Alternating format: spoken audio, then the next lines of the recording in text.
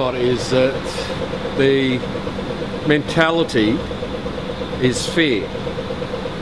Once the coppers are working their way through with fear, people go back into the middle of the flock. And from the back they start, bah, bah. Oh, it's bad, the wolves are around, let's scatter. And the first thing that wolves do is go round and round and round and pick off people. And then they scatter, all the sheep and the herd scatters. And once they scatter, they're vulnerable. If you all stick together and you all stay together, you're not vulnerable. And if you all keep going in the same direction, not as sheep, but as wolves. I am not a sheep, I am a wolf. As I often say in the past. Are we men or are we sheep? No, we are wolves! And you must stand up for yourself, and you must stand up for your rights. You have to go and write letters off to politicians, you have to go and send emails off to the press, and keep doing it, and keep doing it, and keep doing it. Send it off to your friends and tell them to do it, and then you keep on doing it and doing it and doing it. And if that doesn't work, you then go and stand out the front of the politician's office holding up a banner saying they don't believe in human rights and they won't protect me. You know, this cape of the bullshit the coppers have been doing is crap. You being held for 11 hours without charge, totally illegal. Out there though. And who stood up for you? There are no politicians, no one's come out of the woodwork, the press is silent. I'm fed up with it. That's why, you know, I'm half a mind to stand there tomorrow when Koshy's coming across the bloody crossing and grab him by his shirt front and say, "Oi, you, are you a fascist or are you believe in democracy?" You know, the guy on the morning show who wears a shitload of foundation and tries to sell shit in the infomercial bits. Yeah. He came while the cops were raiding today. He came, picked the youngest, most vulnerable looking member of Occupy and went and picked on her. So?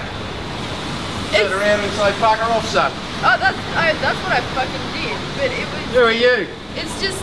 Bloody mercenary for the capitalists, are you? I hope there's some footage of it so that we can show him being a bully and not being an objective part of the media and all of that sort of shit, because... No, they've been told by the powers to be that we're to be delegated, we're not to have anything to do with us worldwide. Yeah. You haven't heard that 2,400 people, well, cities were occupied. And it goes for anything from a crowd as small as us up to 20, 30,000. They arrested you never heard anything about Oakland when they arrested 20,000 people were there, and they arrested, sorry, it wasn't 20,000 they arrested. They arrested 300. They found 100 of them in tiger cages, out in paddocks, FEMA paddocks. But you know, amongst us as a group. In Oakland, people were tortured, tear gas was put in their cells, they were forced to defecate and urinate and vomit on themselves, they were denied medication. This is a bunch of protesters from Oakland. They were just chucked in jail and fucking tortured. This is the world we live in now.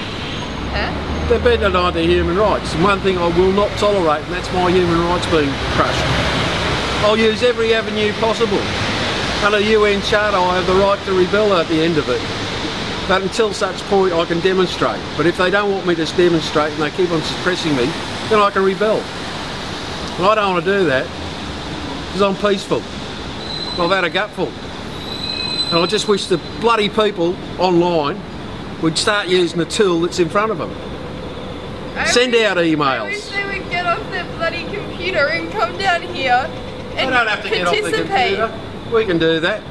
We can stay here. The people who have got the balls to do it can do it. But the problem with the people who are typing on their computers is that they don't actually understand what's going on down here. They're not taking part in the conversation.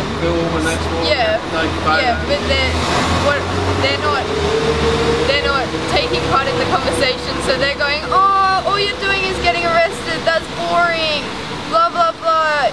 You know, just stop occupying, and we'll do stuff away from Occupy." One by one, they'll come round and visit us, and then they'll go and hack into our computers, and they'll find everything about us, and then you'll get denied employment, and then you'll have all the other things that happen on the side because you're not part of a movement, you're just an individual who are easy to be picked off.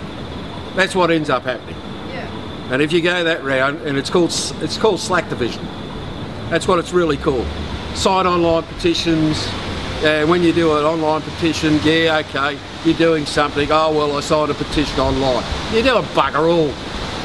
What you should be doing is sending out the message, sending it out worldwide, sending it across borders. Same as the Egyptians did. I went and worked the day shift basically. When America went to bed, I got up and I was online. When I went to bed, England got up, Germany got up, all these other countries around the world, one by one, we shifted around, and their message was going 24/7 all the time. The same with Libya, except Libya got perverted because the Americans, dark, bloody bastard, friggin' spooks got involved, and they buggered it up. It was great because all these things were happening around the world that people were sharing and caring. You know, we got bloody medicine into Misurata, we got ammunition into them. You know, what are you doing, Glenn? You're online all the time, you're doing nothing really. Well, no, I'm shifting the message and putting it to people who should be caring, people who should be doing things. The UN, all those people. You go and write to them, you email them, you bombard them. You get onto places like ASVAC, who is an online petition. But at least they got 1 million members. And when they get a petition with 1 million bloody things on it, they take notice. Get up. That's just a bloody slacko mob as far as I'm concerned. Well, I think online activism is great. And I think online involvement in Occupy and everything is great. As long as people who don't actually come down here don't make up what's happening down here, you know? Well, at the end of the day, a lot of people don't know how to interact with the public. That's why they're online. They're in their own little core group. They don't know how to interact with the public. They don't know how, they haven't got a right idea about their message. You know, and there's other people who work and they're busy. But what they can do is send out emails. They can write letters. They can get onto the press. They can make phone calls. We got a bloke out of jail held by Hamas. You ever heard of Gaza Youth? Their motto is, fuck Hamas, fuck Fatah, fuck Israel. We want to live in peace. We want life. Hamas stops them playing rock and roll music. Fatah goes and bashes up their people because they happen to live in the wrong place. The Israelis kick the shit out of them just for being Palestinians. They just want to go out there and enjoy themselves. They can't even have a bloody beer without the door being kicked in and them getting a hard time. They went and put on a concert, you know, in a cafe. So they all got arrested and carted off and beaten up by Hamas. And it's like, no. So they sent a message out. We made phone calls. Apparently they crashed the computers. They crashed the bloody fax machine. They ran out of paper on the fax machine. They sent out a message saying, please don't send any more faxes. They ran out of bloody phone capacity. The phone lines crashed. Not because of the Israelis, but because worldwide people just phoned them up and said, get them out of there. What the hell do you think you're doing with those boys? They've done nothing wrong.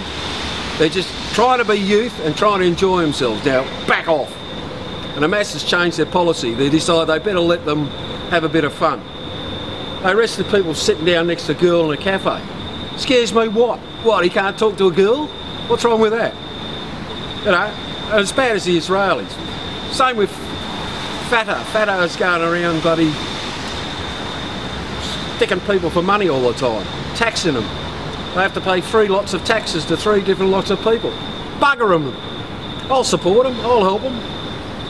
You know, you can spend 20 bucks on a phone call. I'm a pensioner, for fuck's sake. You know, and there you got these people sitting there in front of their computers doing fuck all. Oh, it's too hard. Oh, let's go away. You know, they can come down here for a night. They don't have to stay here all the time. I sat up there for 3 months in the bloody rain while they all slept in the railway. What was the point of that? Why did you come here if you're just going to go to sleep in a railway? You know, that was fine. I didn't mind sitting up there. I'm holding the fort. The coppers come around, I tell them to bugger off. You know, but this point now, the coppers are at us all the time, every time. Fine. Roll up the banner, walk off down the bloody road, roll it out down the road. You know, go down Pitt Street Mall where there's lots of cameras where everyone can record and see what they're really doing to us. And then demand that the bloody press do something about it. Demand that the bloody politicians do something about it. Don't just accept the status quo. Because if you accept the status quo, it just continues to slide and slide until, oh well, I suppose we better go and get our tattoo. They've told us we have to get a barcode on our forehead, so we better. I don't really want to, but you know, I'm told I won't get a job unless I do. You know, give me a break. No, I won't have my human rights crushed, Lil. I won't. And I refuse to, and I hope you're going to sue the socks off the bastards. You know? We've got all these bloody barristers that keep on coming up to us and saying, oh, it's terrible, you know, we'll give you some legal advice. We've got to start saying, well, that's fine giving us legal advice, but we really need you to come and stand up in court and help us, because we can't do it because we haven't got the resources. You know, it's bullshit. Just to say, oh, well, it's too hard, well, you know, we'll just fold up the tent and go home because the nasty man came round and told us to fuck off. We've had it before. We've had it before. You go, you get fucked, you piss off. Well, you know, you want to lay one on me? Fine. Then I'll have an excuse to lay one back. But I'm peaceful. I'm not going to do it. You know, I've been there, I've done that. I've stood toe to toe. Over and over again with bullies in every sort of variety. Christ's sake, in the funny farm there was enough bullies. And I sorted those bastards out. Just told Amnesty International I'm not having anything to do with them because all they're interested in is money. If they can't defend human rights in Australia, then what's the point of having you? Oh, well, you're not really getting shot or, you know, tortured. Oh no, not yet. Well, we can nip it in the bud before it gets there. We can stop it now, but they just want to keep it going, you know. Because it's the same with the homeless, billion-dollar industry. They don't want to cure homelessness. No, they just come weekends, they go home. The homeless doesn't eat on weekends. Australia relies on service industries. So of course they want people to stay disempowered. Of course they want people to be existing at a level where they're barely surviving. That's what homelessness services do. They make people exist at that level where they're just managing to survive, and they're relying on all of these different services that they have to go to appointments with every day of the fucking week just to survive. And they're getting 50, well, let's see, when I went for a job with Sydney City Mission, who didn't employ me because I wasn't a Christian, the average wage then for a builder's labourer was $600 a week, and they were getting $750, and it was just a street cleaning exercise. Get rid of the drunks off the street. They weren't homeless, they were drunks.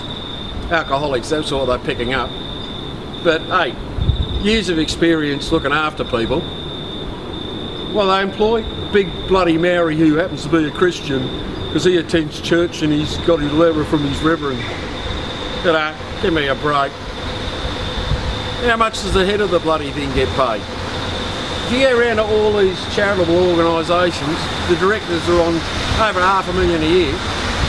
You know, oh yeah, but I have to have that to do the work. No, you don't. It just craps me. It really does. And if you look at what's happening with all of those charities and stuff, it's kind of like the monopoly with Coles and Woolworths in the supermarket industry, except it's in the charity industry. All of the big NGOs are swallowing up all of the little NGOs, so that there's no room for anything different or anything innovative or anything that might actually change something or help someone. What they keep because on there's doing, huge monopolies. What they keep on doing is hiring consultants. Consultants then go and steal or buy or purchase or the copyright on American studies.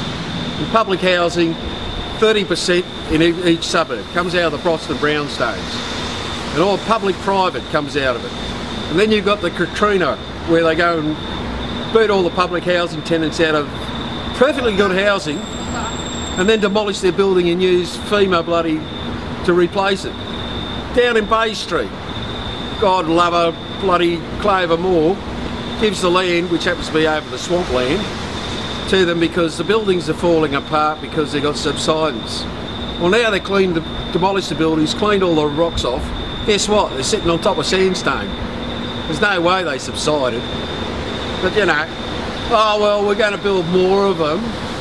Yeah, right. Since last year, we've got 1,800 less home housing units in New South Wales. Less. The year before was 1,000 as well. So it's nearly 3,000 housing units have disappeared off the bloody books. Why? Because they've been given, not sold, given to private enterprise. They then go and build a block of units and then give all the ones that are facing the wrong way, are really hard to sell. That's the one they house people in. The one they're building down Bay Street, the rooms are 2 metres by bloody 1.5 metres wide. And they've got a kitchen, which you call a kitchenette anywhere else, and a bathroom. Where are they going to store their stuff? Oh, you shouldn't have stuff if you live in public housing. At least you've got a roof over your head. You know, bullshit. It's just, I was so angry. My grandparents... Housing isn't actually affordable. Like, if you're on youth allowance, for example, you can't afford to live in affordable housing. So where do you go? You've got to go and live in a freaking youth service where every aspect of your life is controlled and approved of or disapproved of, and you've got to comply with the rules or you get kicked out onto the streets. Youth services sold off all the houses they had. They had a whole stack of hostels, they had a whole stack of houses. They liquidated the assets, then turned it over to private enterprise. What happened to all those assets? What happened to all the money? Oh, that went in the superannuation for the workers because they hadn't been paying their super. You know, and it goes on and on and on. And basically what it is stripping out public assets and handing them over to private enterprise. And if you want to find out about it, you go online, you go to Papua New Guinean government, who's the only government in the world that's had the balls to print the IMF's conditions, which is privatise everything, including schools, hospitals, everything's privatised, even though it's totally against the grain of Australia. After World War II, they insisted that these things were done. My grandfather and my old man and his grandfather's brother, they helped build Hornsby Hospital. They actually physically went and carted timber there, gave it to them for nothing.